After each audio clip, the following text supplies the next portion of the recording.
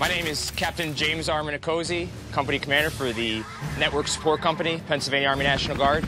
What we have here is the Blue Force Tracker and the Dagger. With this device, our commanders at the command post know exactly what's happening to their soldiers on the battlefield thanks to Tobyhanna. What this system here does is it's real-time tracking for when you're on the route, so people at the command post can see exactly what you're encountering. The Dagger is your global positioning unit, your GPS. This shows the exact grid location of where to find you. You can actually look at it just like Google Earth, real time. If I'm moving down the road and there's a helicopter moving across my field of view, that helicopter is going to be moving across the Blue Force Tracker at the same time.